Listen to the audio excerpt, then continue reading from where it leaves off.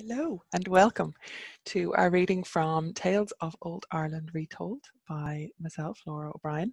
This is my lovely proof copy of, at least it has the newer cover on it than what I've been reading from. And if you are watching this and not through Patreon, then you have gotten it a month or 2 months or 3 months or 6 months after the patrons have gotten it over there. So if you want to get it earlier, get a story every single month read by me, then head over to Patreon. The link is below. And if you're one of my patrons, thank you very, very much. It is so appreciated to have your support. And I'm really glad to be able to give you a story every month, to read you a story every month. So we are on the Union at the River from the mythological cycle. She arrives early, as is her wont, to prepare the place and prepare herself for their meeting. Both so busy, so much to do, traveling the land, the sea, the sky, guiding and guarding the island, her people. She sighs, just a little. So much to do. But not this day. This day is their Samhain meeting, always each year. And she will put the work aside and take pleasure in the preparation, in the waiting for his arrival. 9 plaited tresses hang heavy down her back, and she takes each, one by one, and releases the magic that she tied within. She will reform them later, as she does every year, to secure the spells once more. Long red hair now sits in 9 smooth waves across her fair shoulders, as she steps from the ruddy cloak, its deep scarlet folds discarded, on the bank of the River Unshin. Her first naked foot she places carefully by Echimek, the water to the south.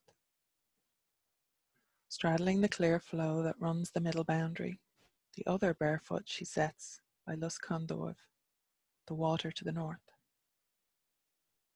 Such simple joy to bend into that pure stream, to feel its icy kiss on her flesh, to dip and scoop and splash the cleansing liquid to her sacred center, with thigh muscles flexing to keep her spread and open position balanced and sure. An awareness first. She senses him draw near, their constant connection pulsing stronger as distance closes. Then a noise, a small rustle in the undergrowth surrounding the glen. Slight, subtle, and she deliberately pays him no attention upon his approach, though a small smile touches her lips. Continuing her ablutions, hands slowly rise and fall from the water, the fire of sunset light sparking through each moving droplet, each glistening pearl of water that settles on skin. She can see him now from the corner of her eye, still and sheltered by the trees. She knows he likes to watch her, drink in her face, her form, after so long apart. And so she sets a steady pace to the ritual, while he remains away, light dappling across his large body, standing with his massive club in hand and waiting, savoring, until his inevitable approach is signaled. When she is finished, and not a moment before, she raises her head and meets his eye with a glint to match his, her smile beckoning him closer. Now the time is upon them. An answering grin lighting his face, he steps from cover and is over to her in 3 long strides. Showing no difficulty, he reaches across the river and lifts her into his arms, her head coming to rest in comfort on his broad shoulder, while his lips find her ear and begin to speak the words that are kept just for her. with a delicacy and gentleness that is still surprising to her from one so big.